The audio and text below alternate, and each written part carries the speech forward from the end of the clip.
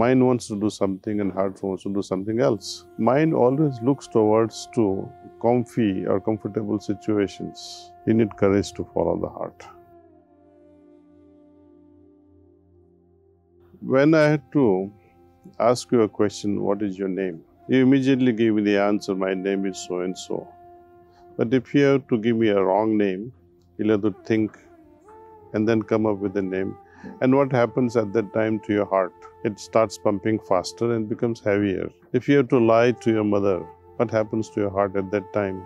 Though you may have told a lie, for whatever reasons, your heart will always reflect that heaviness. It will undergo some sort of tension. But when you have to simply say the right thing, Mommy, I went to this place. There's nothing wrong with it. When you have to say your name correctly to someone while introducing, nothing wrong with it. Answer just comes like that. And there is no repercussions.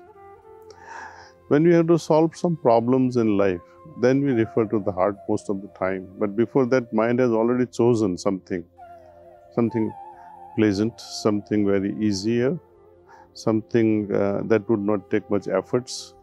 Mind always looks towards to comfy or comfortable situations. Heart is not worried about all these things. Heart is always looking for what is right at the moment. So when the conflict arises, it is because mind wants to do something and heart wants to do something else. Precisely when something goes wrong, when things become unnatural, when there is asatya, untruthfulness, heart speaks louder. Whenever there is a conflict, it is because of this mismatch between heart and mind. So always follow the heart. There is nothing very special about how to make a decision. Everyone knows this. You need courage to follow the heart.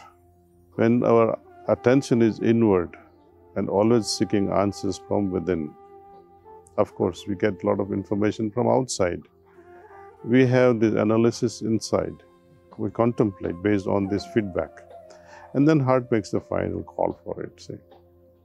Those are the best decisions. Even simple things like after 12th grade, which course should I take academically? Having graduated and got my degree, what should I do next?